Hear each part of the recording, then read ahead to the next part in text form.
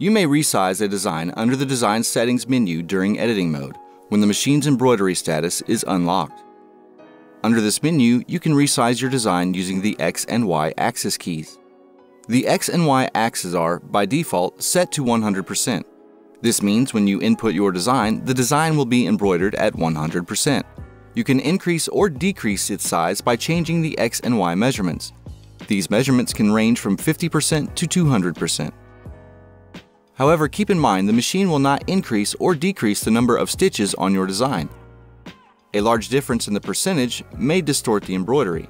We recommend adjusting the setting to no more than 115% and no less than 85%. To do so, first click on the X icon and input the new value you'd like to resize your design to.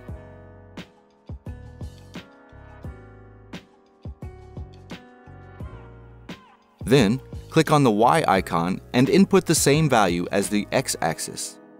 Keep in mind, if you change the measurements of either axis, you will need to change the measurements of the opposite axis by the same amount to avoid distorting the logo if you are working with a symmetrical logo.